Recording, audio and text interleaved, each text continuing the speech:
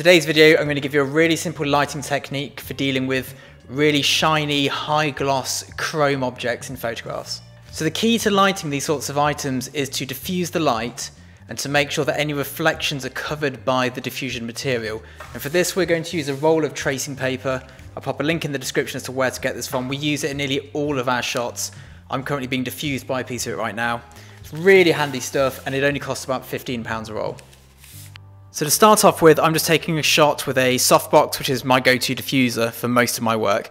And you can see on this particular fish slice that we're getting very high key catch lights here, and the actual metal is going black almost. What I'm going to try and do is create a nice gradation across this so it doesn't show up all the scratches and all the minor little imperfections on it. Now, because of the angle we're shooting at and there being nothing around it, we're not getting a great deal of reflection, so I'm just going to bring another item into the shot to show you what will happen if there's anything within a close proximity to it.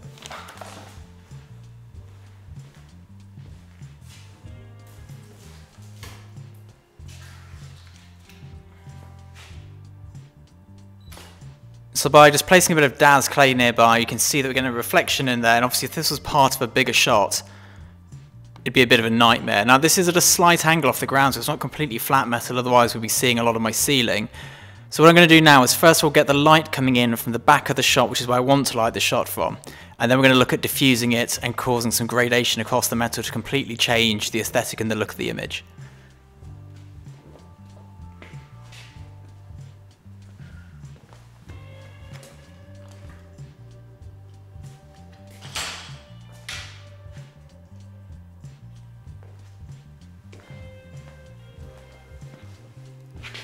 So I'm not sure if you can see behind me, but I've just popped a softbox, there we go, at the back of the shot, and this is where I want to light this particular image from. So it's bringing the light in from the opposing angle to the actual camera lens.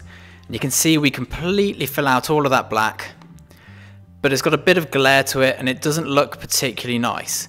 So now what we're going to try and do is sort of modify the modifier in order to create some really nice gradation of light. And to do this, I'm going to use a C-stand with a boom arm and just a roll of tracing paper. Now, you don't have to use a C-stand, you can use anything to hold it up, some tent pegs, whatever you may have around, even your tripod, or just hold it with your hands whilst the light slides across.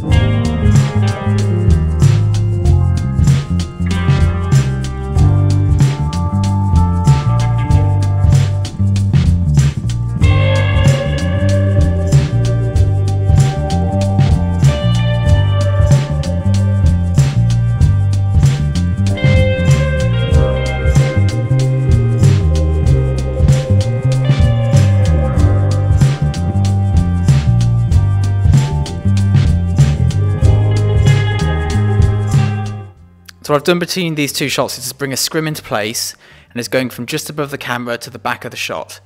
And you'll be able to see it's got rid of a lot of the glare, but it's still a bit too hot. So we're going to add another layer of diffusion into it, and then we're going to start modifying exactly where the light is in relation to the scrim.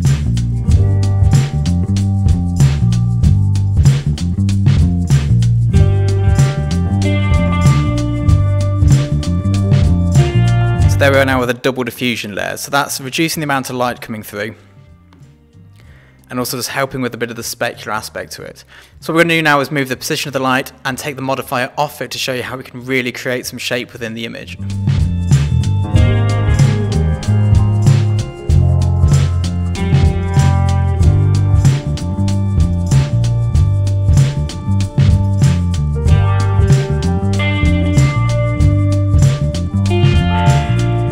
This shot is taken with the light bare balled at the very top of the scrim behind me, so it's really high up and very close. And you can see how we've gone from this very high and stark reflective silver to this beautiful grey, which really shows off the metal in the fish slice, which is a sentence I didn't think I'd ever say.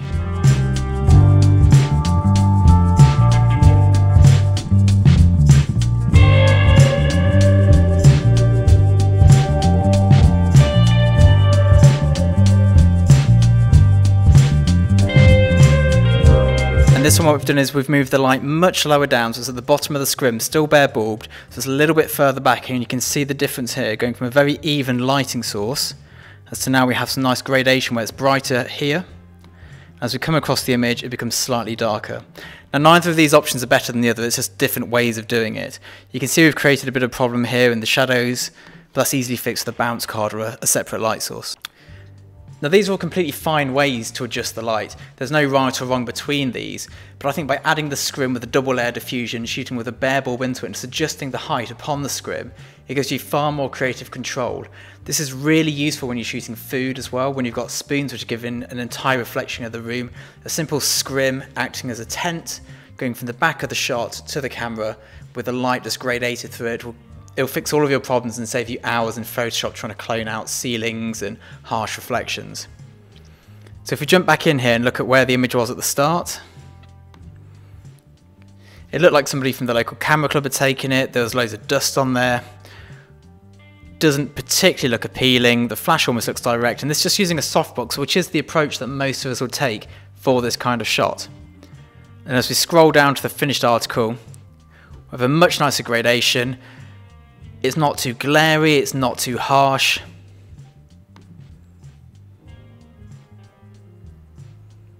And with a few simple tweaks in post, we can easily bring out the lost shadow details down here. There we go, so we have a perfectly evenly lit fish slice. We can go for a bit more gradation with a different light placement. There's a few little scuffs and scuppers here to remove, but generally speaking, I'd be happy with this shot. It's not a nightmare to deal with in post, and if we look at what we get with just a softbox by itself, you can see that it's a clearly better way to light these. I hope that video is of use to you. If you do like it, do hit subscribe and like. I'll be putting out daily content at the moment, and I'll see you all next time.